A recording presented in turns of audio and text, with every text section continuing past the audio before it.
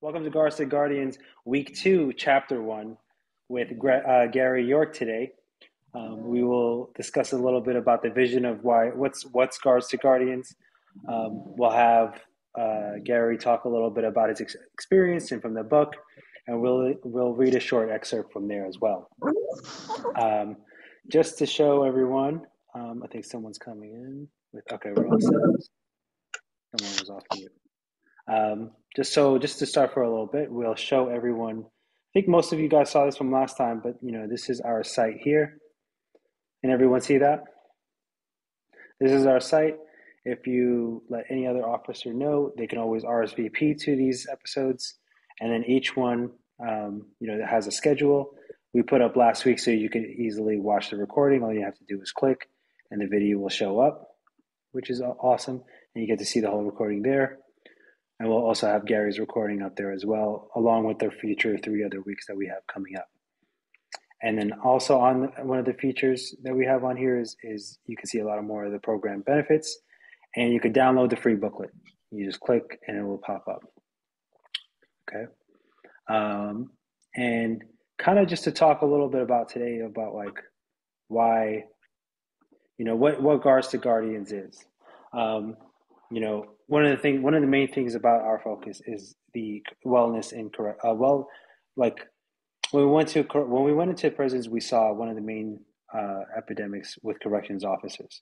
The high suicide rates, the high stress rates, the inability to be able to be effective at their jobs, the mental stress, PTSD, you name it, alcohol abuse, drug abuse, the high divorce rates, and all of that.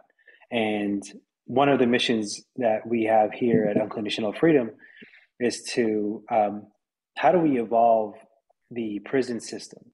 How do we evolve the prison system to see that what's working, what we have now is not working, and how do we evolve that in a way that includes all aspects?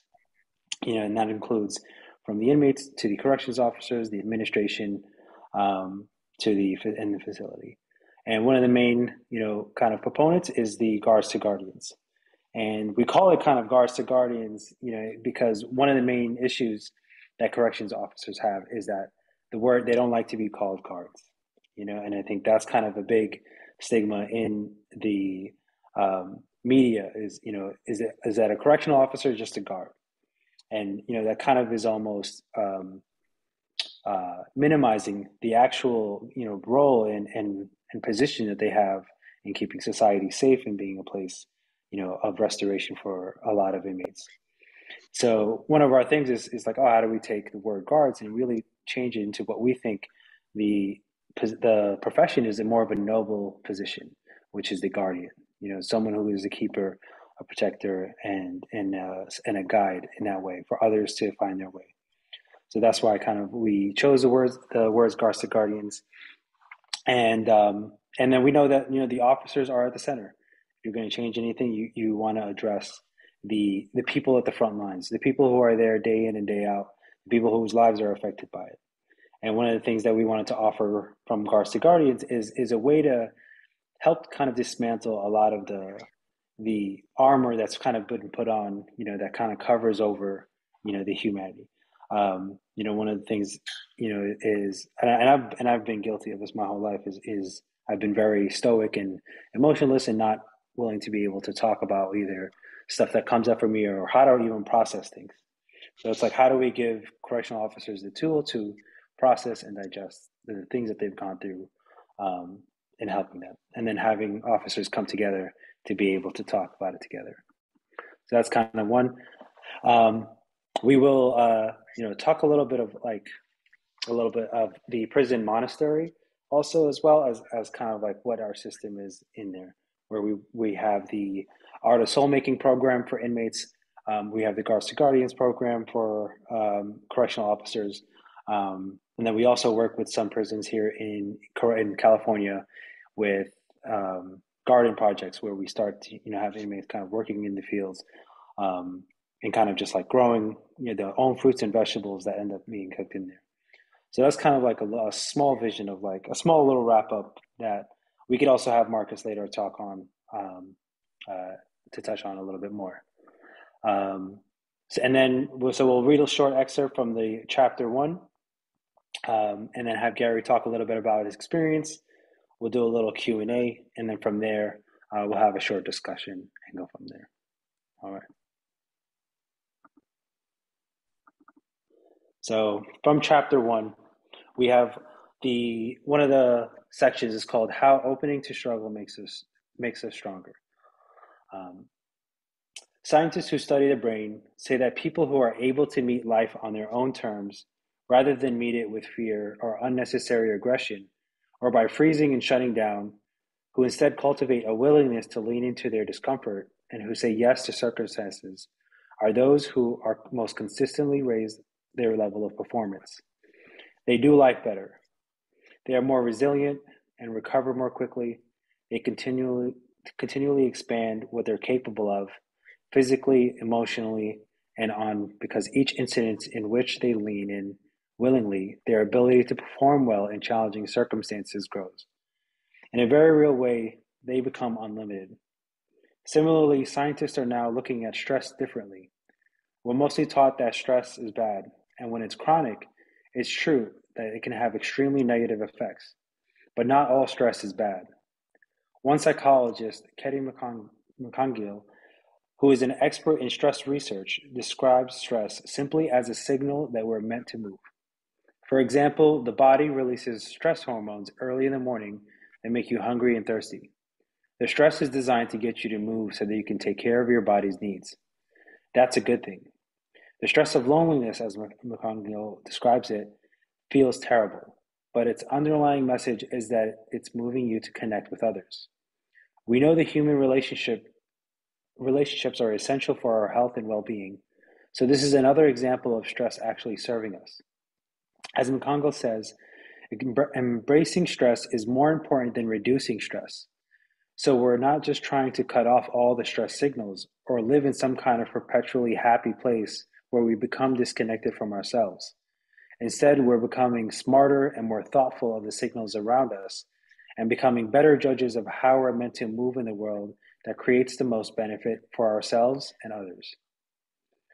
Those who learn to lean in to challenges are people who, when a battle presents itself, draw their swords and run towards it. The battle is often metaphorical, but sometimes, especially for you, it may be quite literal. These are guards who are able to deal with prison residents' defensive and aggressive behaviors with other challenging circumstances without internalizing the experience, reliving the stress in an unending loop or numbing their emotions.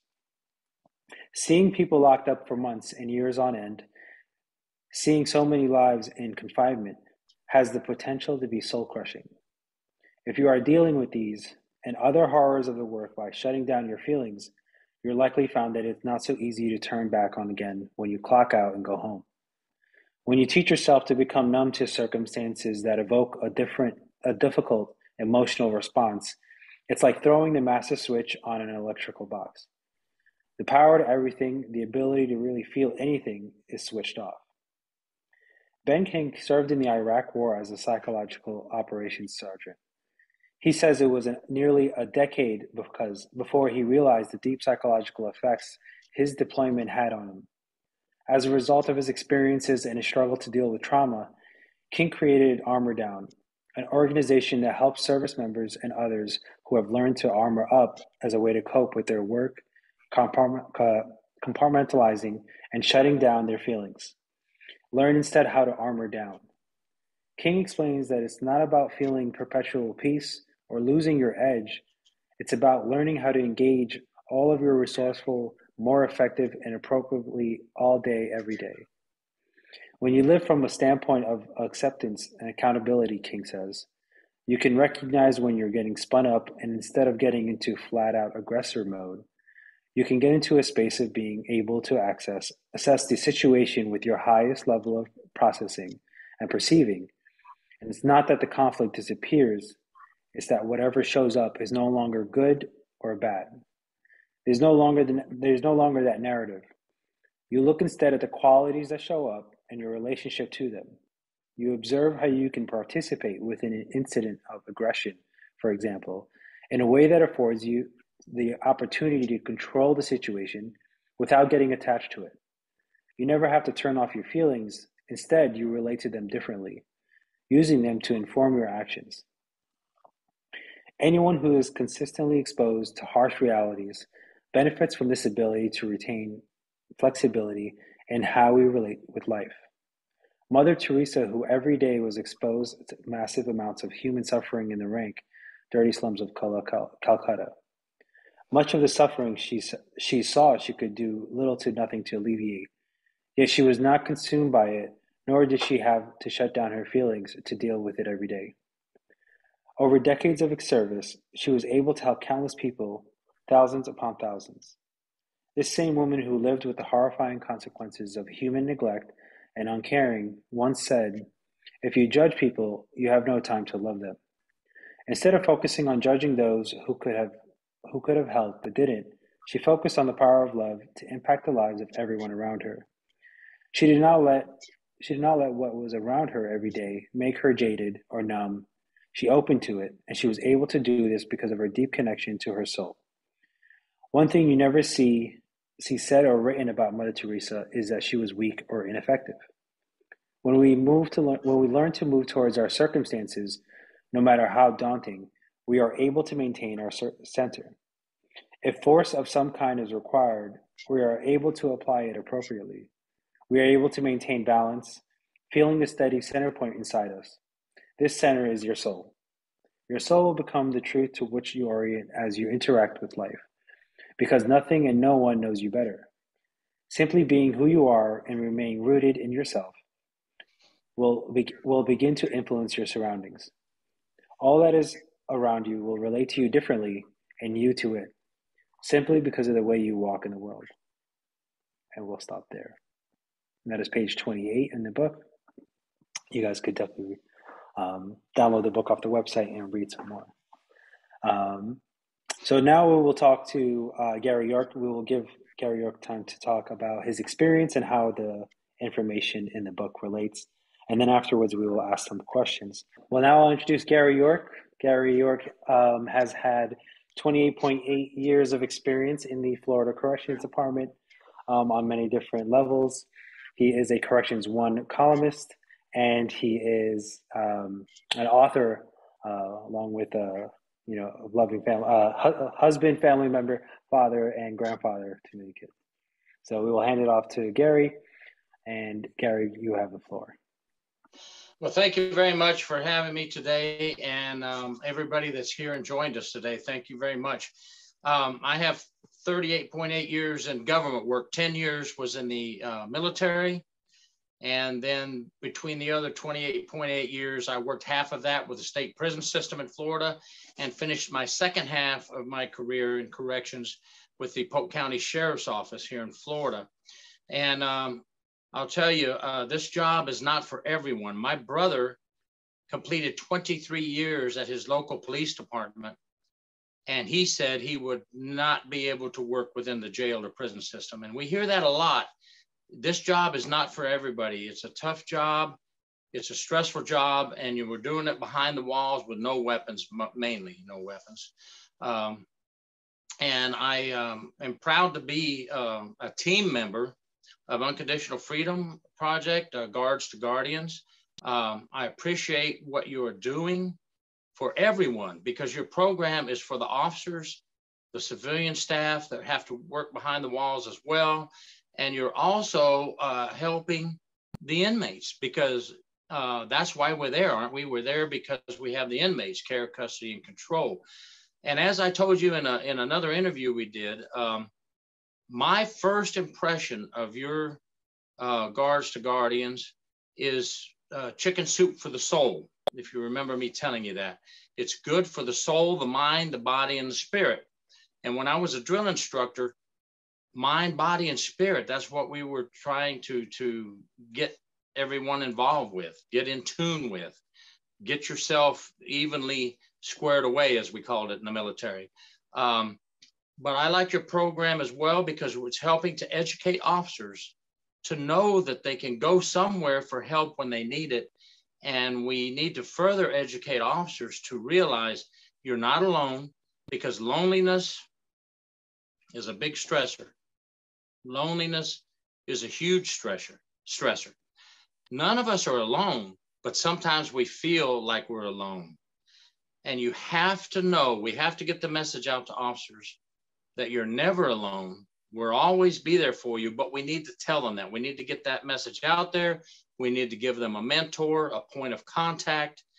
So I love what your program is doing to also bridge the gap between the staff and the inmates, because not only for the correctional officers, if we can save one inmate out of 10, I'm just throwing a number up there. I would love to save more, but if we can turn the life around of one inmate out of 10 and they leave the jail or the prison and have a successful life, and I know many that have, they're my contacts right now. I don't have a problem having contacts with people who've turned their life around. And that's why I like your program so much, and I just love being a part of it. Right on, Gary. Thank you. And you have more time if you want to talk about more of your experience in corrections and how you've seen it come up for you as well. Yes, I'd like to talk about some bad things that I've seen. We worked at the sheriff's department, and my wife and I were on the same shift. She's retired correctional officer as well. And this was with the sheriff's office, so we were detention deputies. We worked the same shift, and we worked with this officer who was a quiet person, very squared away, always ran his dorm very well, and never had a problem with the inmates. But he didn't talk to us very much, the crew, the shift. And that's fine. There are a lot of officers that kind of stay to themselves. But we always thought of him as a good officer, squared away. We come to briefing one morning, and the lieutenant says, everybody sit down. We're going to get started quickly. I have some bad news. And he told us that this officer had committed suicide the night before. Now, as working with this man and knowing that he was squared away, it was just hard to comprehend. Why would he do that?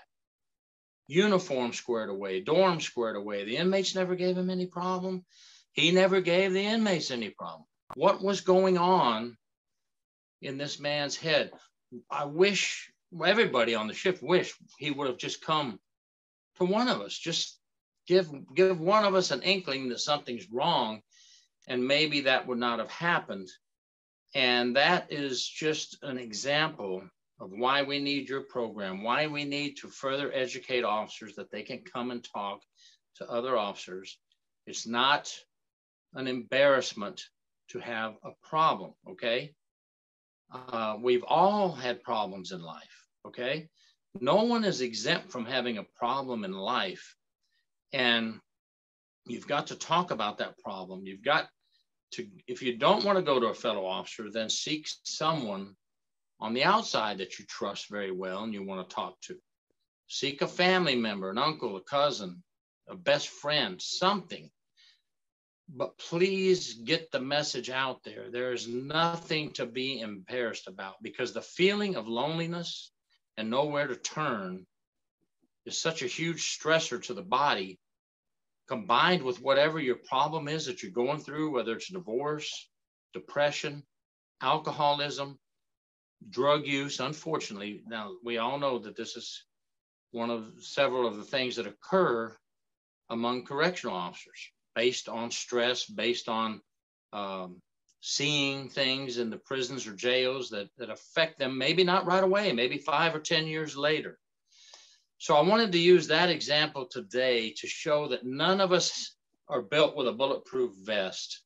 None of us have a force field around our body to protect us. We're all human. Let's help each other, talk to each other, and back each other up when we have a problem, and never be embarrassed. Right on, Gary. Yeah, I had the thought of, like, what do you think is needed for corrections officers to be able to reach one another, as in that sense, where, if someone's having a problem, like, how do you see, like, being able to get into that position, being able to talk to a fellow officer and having them open up, how do you see it how do you see it not being effective, and how do you see it being effective? Well, it won't be effective if we don't get the word out there. And who gets the word out? You know, we have human resources department available at every agency. We have management, you know, from the sergeant right on up to the wardens, in the sheriff's department, right on up to the sheriff. We need to constantly, not just once a year, say, hey, we have programs available if you need help for financial problems, marital problems, depression. We need to constantly let our officers and civilian staff know what's available to help them, why it's okay to come forward, and come forward at any time, and we will keep it confidential if you wish, but we're going to help you somehow, some way. We have to let everyone know that there is help for them. And if we don't communicate this on a regular basis, officers are going to tend to shy away and not come forward and speak with us. Right on. And then, speaking to the stresses of the job, in your experience, when like in chapter one, as it says, how do you open up to a stress that comes forward and seeing it as an opportunity to do that? How would you say that's shown up in your life, in your experience?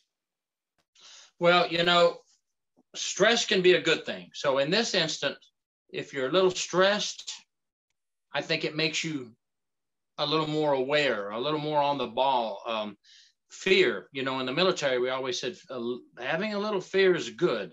Fear is not a bad thing.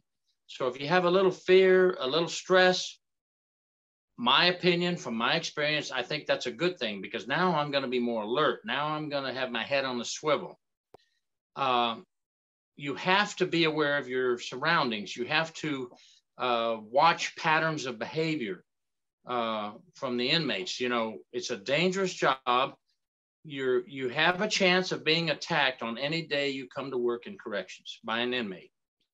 You have the chance of seeing someone commit suicide every day you go to work in a jail or prison. Now, let me preface that by saying we work hard to prevent suicides in jails and prisons. But when you have 1,100 inmates in a prison and 36 officers on duty, you can't watch every single inmate every minute of the day. So we have to deal with suicides and attempted suicides. You're going to see a homicide, maybe, in your career, an inmate on inmate homicide. So you're seeing death, you're seeing suicide, you're seeing depressing things. Now, there are positive things that happen with education and programs and counseling. We can talk about that later, but there are success stories in prisons and jails. But right now, we're talking about things that stress you out. All these things, you have to figure out how you're going to control that inside your body. Can you manage these stressors? Some people can manage these stressors much better than others. And some people just can't handle it. It gets to them pretty bad. Again, we need programs available, and they need to know that they're there to help them get over the hump. Fellow officer passes away. I just saw a suicide. I think I need to talk to somebody. Make it mandatory, Kyle Diaz, to everyone. Absolutely. Thank you for that. We have to make these things available and mandatory for people to come forward and tell us what's going on. We're here to help you. So you're going to have to dig down deep in your soul as an officer or a civilian employee working in prison jail. You're going to have to dig down deep in your soul and ask yourself, can I handle this? Can I handle that? Did that affect me, what I just saw? And if it did, just get some help, please. That's what we want you to do. Stressors can be good and stressors can be bad. Stress and fear can save your life, but stress can also destroy your body from the inside out. So we've got to have programs in place that will fight all of these angles, keep it equal. A triangle has 3 equal sides. We have to keep ourselves congruent, ourselves in step. Well said, Gary. And I think a follow-up question from Trish, which was brilliant, is like, how do you how do you break the stigma of feeling weak and embarrassed for COs? Because COs don't like admitting that they need help. So how do you break through that stigma in the culture in corrections? That's a great question because, the stigma of correctional officers is nothing bothers me. I have a hard shell. I can handle all this. And again, I would say in answer to that question, we need to, if you are in an agency that has enough time for briefings, I just came from an agency that had 15-minute briefings. We need to put out there as supervisors, hey folks, we're not made of steel. We're not supermen and women. We have, emotions. So don't think that you're not being tough if you come forward and tell us that you need assistance with something. It's the same as being on duty. I'm calling for backup, right? It's only one inmate causing a problem, but I'm calling for backup. That's because I know that I'm not embarrassed to say I need help with this inmate. Sometimes somebody wants to do it all on their own, be the hero. Hey, folks, let's all work together. We'll be heroes together as a team, not a single hero, because being a single hero gets you hurt or gets you sick. Well said. We'll go to comment from Steve, and then we'll get Kyle's question. So Steve added, it takes a strong person, maybe a supervisor, to start asking for their help and then letting people know they did. We had several certificate members talk to HR and then told everyone, and that helped break the ice for a period of time. That's awesome. Thanks. Great addition there, Steve. Yeah. And Kyle, we'll go to Kyle for his question. So I think, speaking from personal experience here, I think that Gary's right. I think that COs definitely have I don't know if you want to call it problem with admitting help or an ego or whatever you want to call that. And I definitely do that thing. But I think that what goes along with it is I don't think that I think it's less about admitting that they need help. I think what it is more about standing out. I think that I think that they don't want to do anything. I think most CEOs don't want to stand out from a crowd. I think and by doing it, saying you admit help, I think that subliminally, or I should say subconsciously, I think that most CEOs think that if they ask for help, that they're different from everyone else who doesn't seem to need any help. Or that's the perception is, well, everyone else can do it. I must be different, or there must be something wrong with me. So I'd rather just not admit that there's something wrong with me. But I think that, and I didn't realize it until Gary said something. I think that if it's mandatory, then everybody's the same. I think if supervisors are asking, and I can tell you from personal experience, I used to have a supervisor that would pull people aside if he saw that, they were having a bad day or especially bad day, or if there was any sort of death on the complex, if there was any sort of significant incident, he would immediately pull them in as soon as they had a free moment to check on them in private and just genuinely ask, are you okay? Do you need anything? Here are the resources. I'm here. Everyone's here. We're here. That was only one supervisor out of all the supervisors that I've ever had. I'm not speaking for corrections as a whole or the entirety. I'm just speaking from my point of view. So again, I think just to reiterate, I don't want to sound like a broken record. I think that the issue is not admitting the help. I think the issue is that more so that they're standing out or that they're different. COs don't like to be different. That's why we wear the same uniform. We all want to be on the same page. Nobody wants to admit that they may be different. And I think by admitting that they need help, I think some COs feel like they're different from every other CO. Like, why do I need the help? Why do I feel this way? So I just rather suppress it. I just rather not get the help because I want to blend in. I don't want to cause attention to myself or what have you. No, that's a great addition. Yeah. Well said, Kyle. Trisha raised the hand, so you can jump on in, Trish. Thank you. In my experience in the last 15 years, over here in Australia, we have an incident, maybe a hostage situation, a suicide, a bad use of force. We'll have a debrief straight after the incident. So all those people involved are called together, and the management will say, job well done, we could have improved on this. And they say, does anyone need counselling? This is probably half an hour after the incident. Our adrenaline's still high. We're still processing what happened. They're worried about getting our reports in.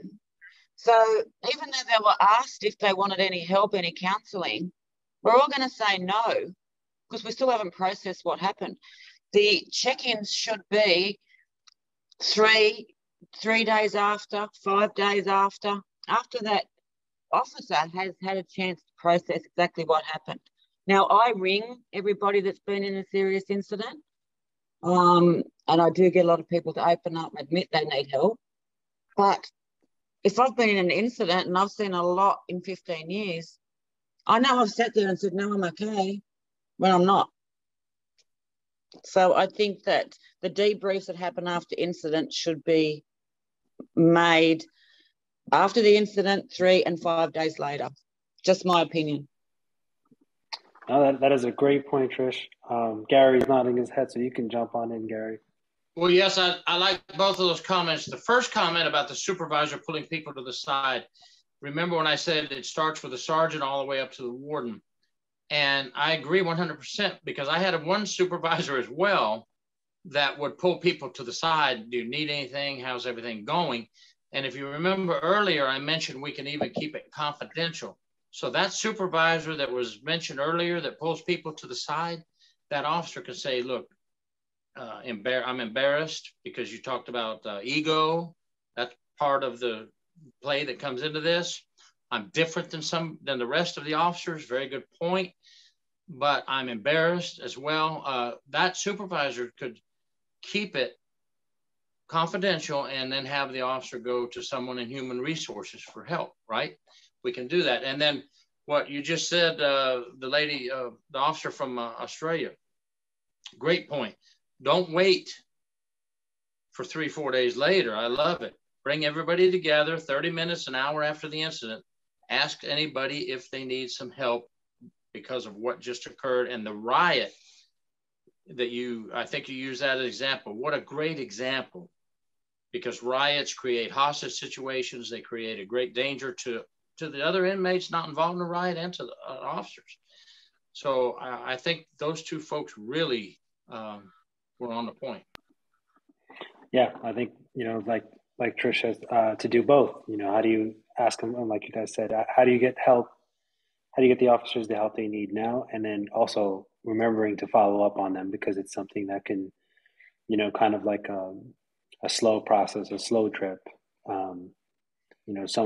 Someone like to tell, I think it was Gregory, not Gregory, sorry. Yeah, actually, no, Gregory Piper. He told me this. He's like, working in corrections is like a frog boiling in water. And, the frog is in water and doesn't know, but if you turn the heat up, it'll slowly kill the frog. So I think that's something. It's like, how do you keep a followed regimen to follow up on other officers? So those are great points. I'll open the door for anyone else. If anyone else wants to say anything.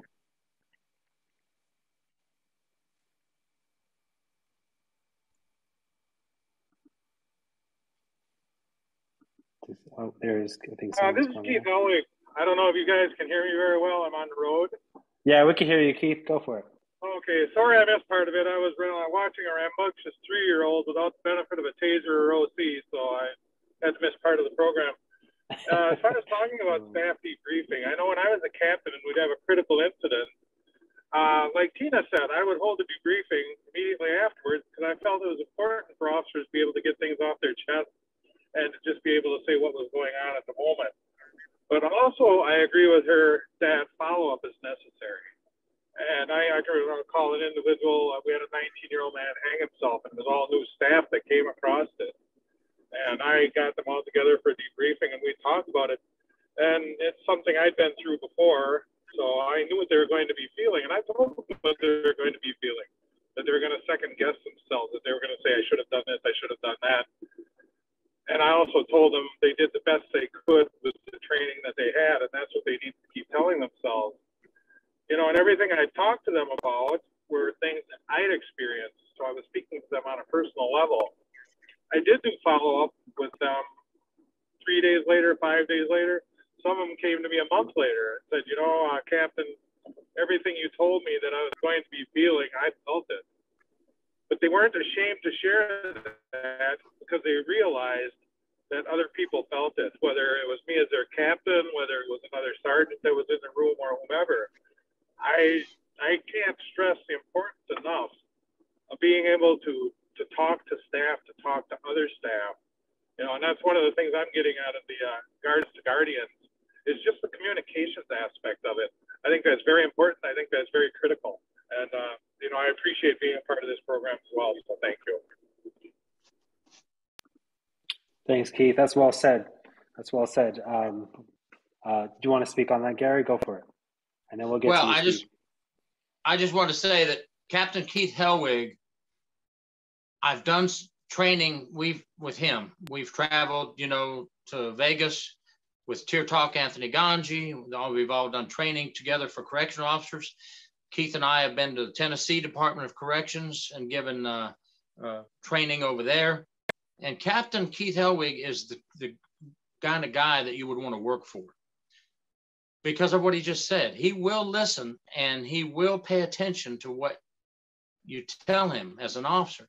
And when officers hear from somebody like Captain Keith Hellwig, they say there's just something inside. The humanism aspect, the psychological aspect kicks in, and you feel like, okay, he's sincere.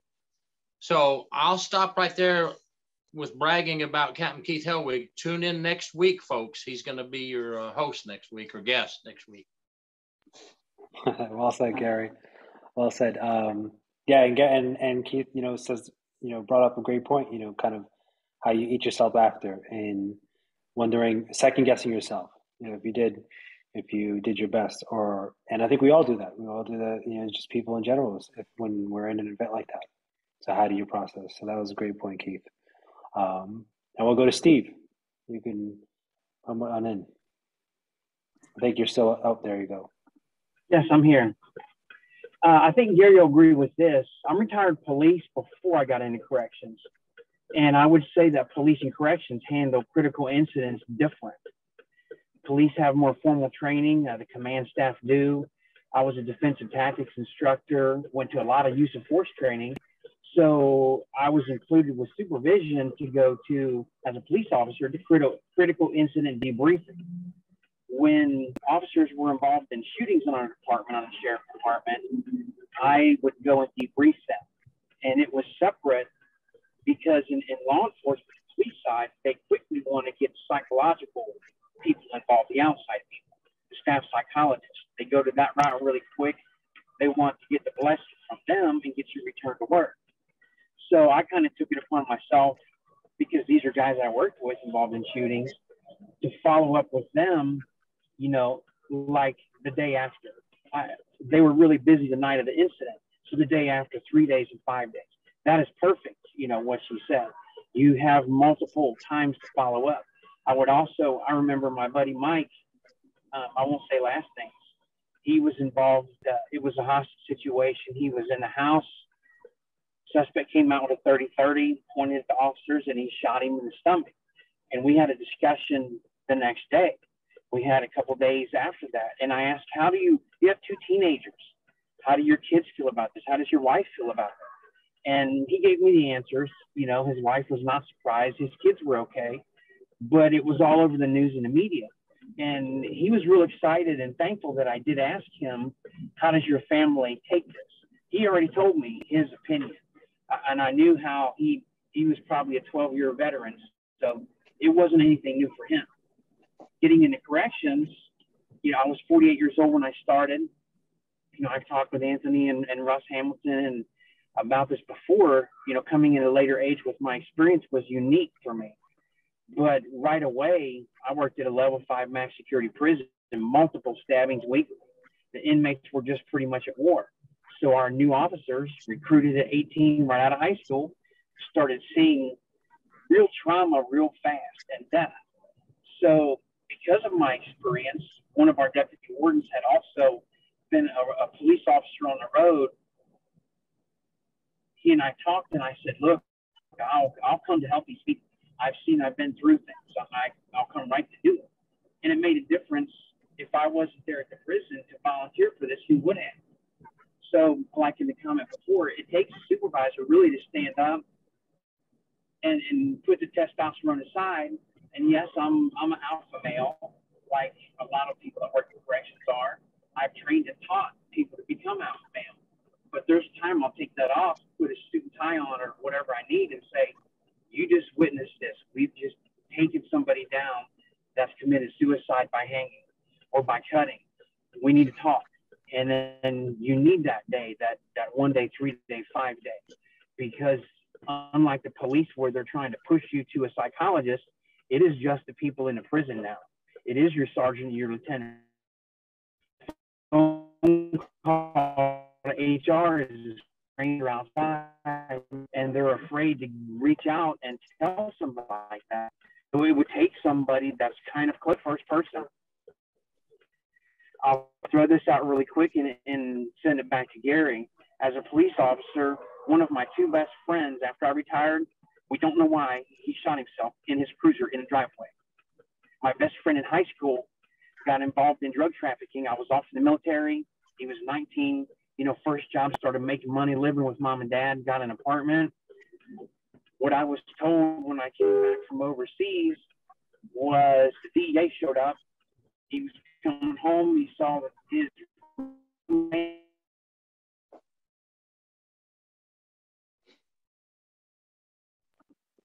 I think you froze up, Steve.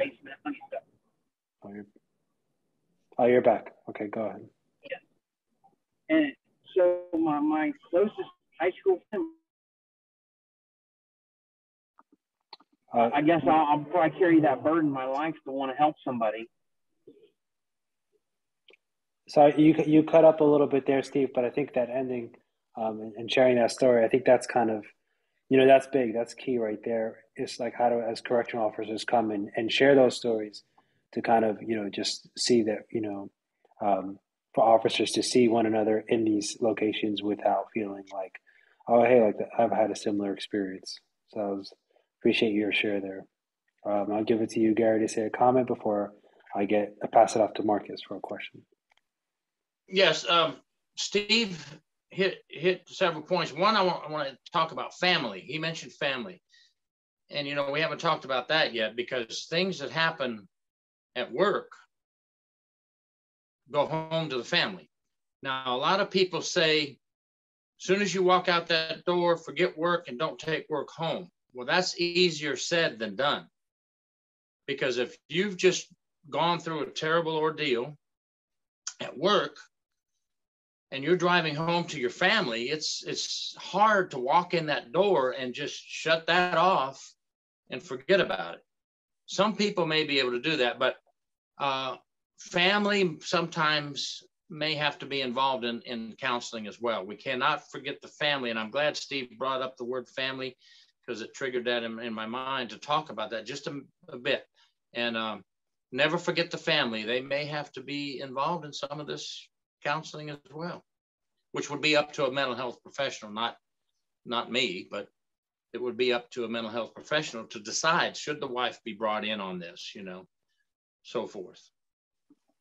Well said, Gary. Marcus. First, Gary, thanks for your lead.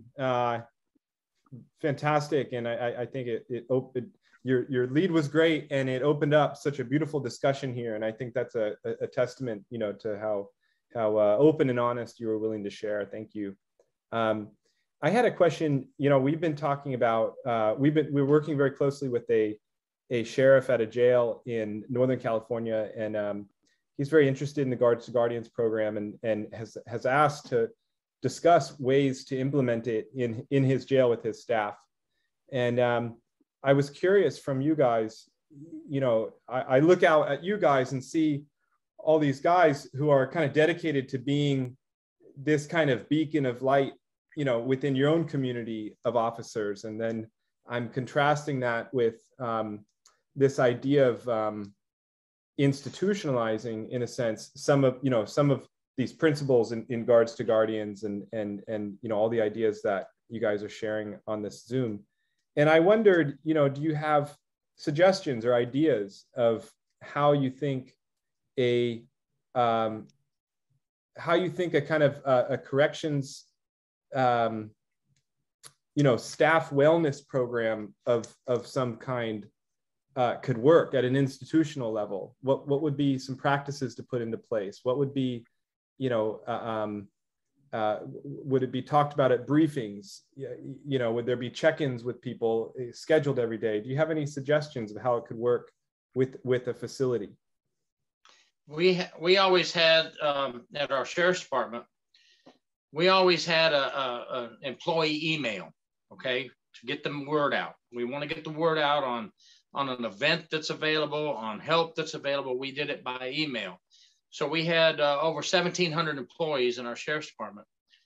So an employee wellness program or a new idea for employee wellness could be sent out in a professional email by the sheriff.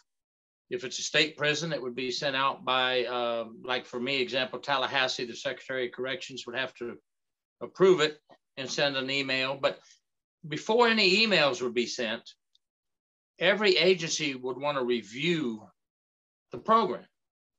So I would get with sheriffs, secretaries of corrections, and give them what you've got to have them review it. And something that's very important, and I already know from something we discussed earlier, that there's a few folks out there in the country right now that are happy with your program. And something about the corrections world, new things are not always welcome, although they should be. So when you can show that there's a warden out there that likes your program, or a sheriff who loves your program, or a psychologist at a prison who loves your program, when you present your package to these folks, you need to put these people in there with their permission, saying this warden likes it and here's why. This psychologist likes this program and here's why. This sheriff loves our program and wants to further advance with it. Here's why. You're kind of cementing in the minds of the people you're talking to that this is being used by others in their field, in their corrections field.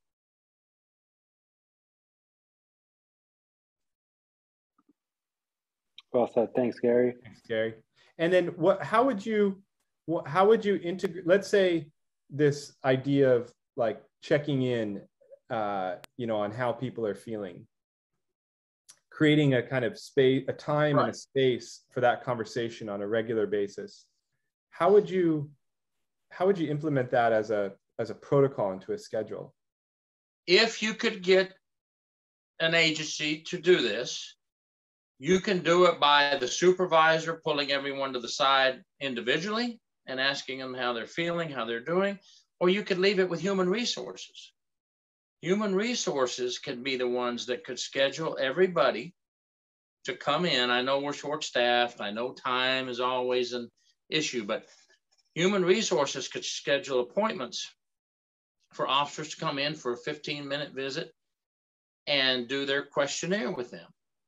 So you could use the human resources personnel, who that's what they're really there for, right? To help everyone. Whenever we need help, we usually go to human resources with our finance or anything. So get the human resources department on board with the approval of your sheriff or secretary, and get them to do some questionnaires for you. Maybe write out a questionnaire and see if you can get that approved. A questionnaire would have to be confidential, obviously. And that would mean human resources would probably have to be the one to do it, to tell them this is confidential, because they handle the confidential issues. Thanks, Gary. Thanks, Gary. Go to Kyle real quick. Yeah, so just tree branching off of what Mr. Gary just said.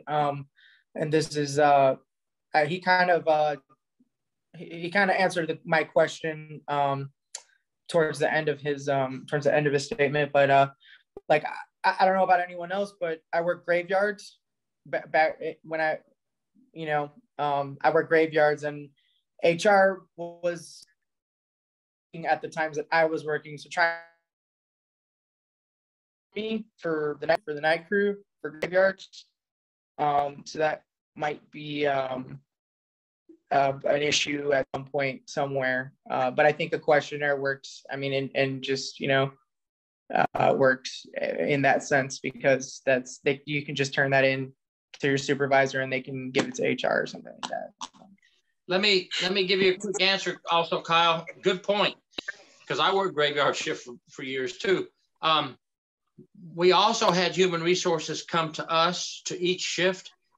Like, let's say insurance comes up, life insurance for correctional officers. A human resources representative would be there with a life insurance person for each shift.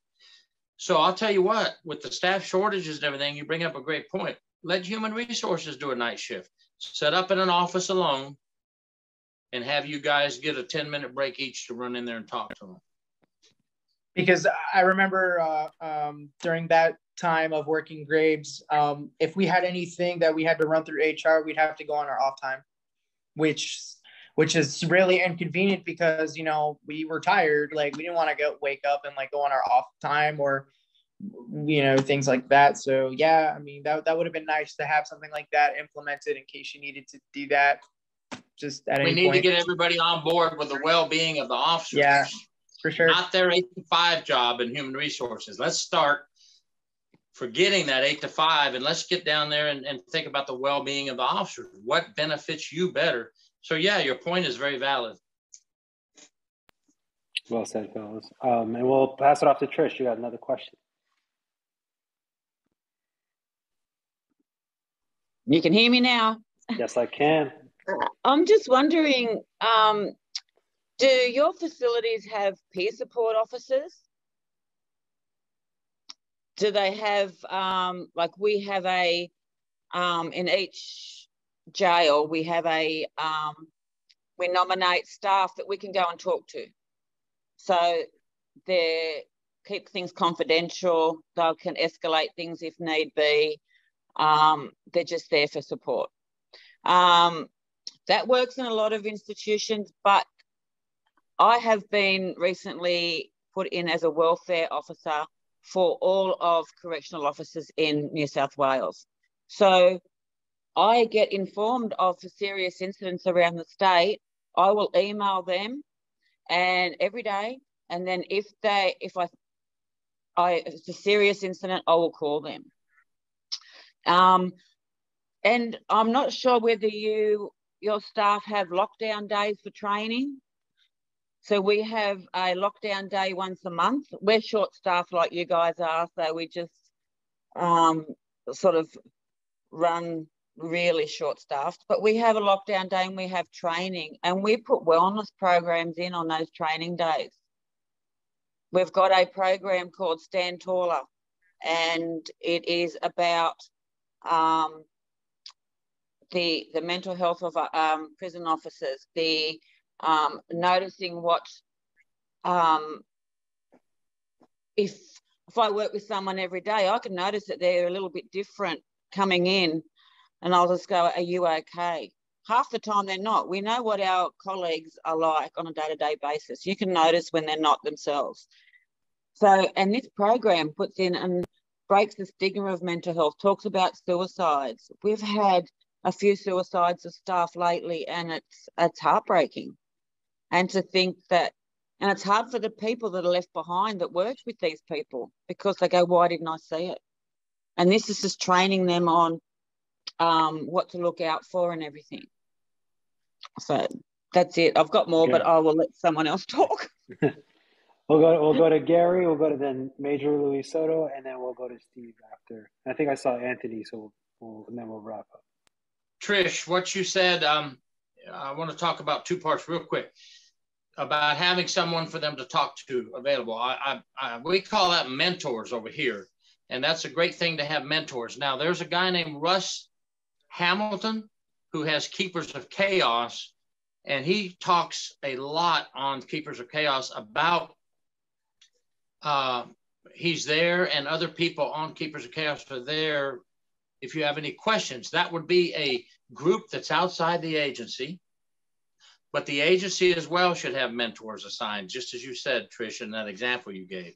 So, you know, having a mentor is very important. I just gave one that's an outside group that people can go to if they see this. Keepers of Chaos, Russ Hamilton, and then private message him about a mentor program. The other part you mentioned, training is very important. You know, we get training on suicide prevention of inmates, PREA, Prison Rape Elimination Act, a lot of things which we need. We have to have those to protect the inmates, but we need more training for officers on mental health issues and where they can go. So thank you, Trish. Well said, Gary. And we'll go to Major Luis Soto. Good evening, guys. How are you? I just wanted to chime in again here in New Jersey, right? We're from the East Coast, and we have plenty of things for officers in the department. You guys heard Anthony Ganji talk about last week, the CISM team, Critical Incident Stress Management team that goes to different prisons, jails, whenever there's an incident that happens. So that's like the prison, the institution themselves doing their part, right? We have to help the officers. We have to deal with the sort of like the debriefing and be there for them.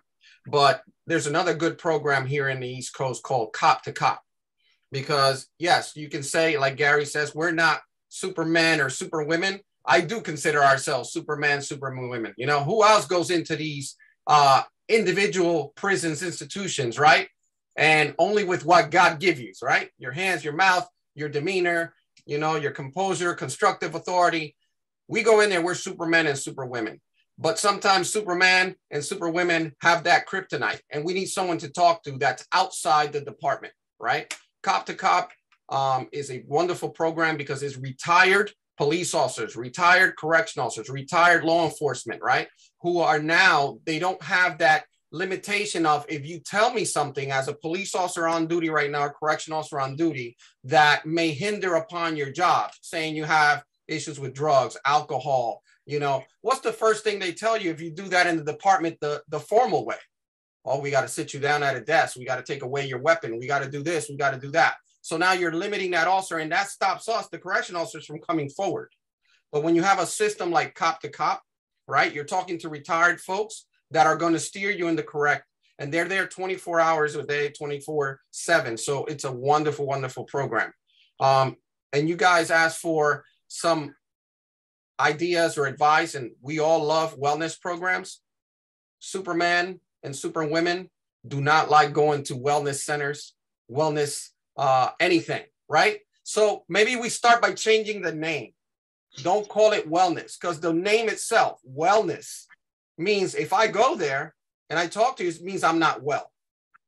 So it's semantics, because we do want to get them in there first, because once you're there talking to people, then it brings the conversations out where, oh yeah, I'm just like anybody else. So let's think of ways of saying, yeah, maybe it's not a wellness, maybe it's a get together, you know, maybe it's a, you know, we get on Zoom, get together, and we call it happy hour, but sometimes we're not drinking, right? So we call it something other than wellness, but I think it is a great idea. It's great. Well said. Well said, Louis. Appreciate that. Okay, I think we'll keep it here, and then I got you for next week, Steve, because we're over time. But come back Thursday, same time. This has been a great conversation to share with everyone, and just to show everyone, we have for next week, same time, we come back, Chapter 2, recognizing what wants to move through you, with Keith Helwig, who spoke earlier today. So we'll be excited to have him here. And Gary already put in a good call for Keith. Yeah. But this has been a pleasure. It's been a great, intriguing conversation. Really awesome.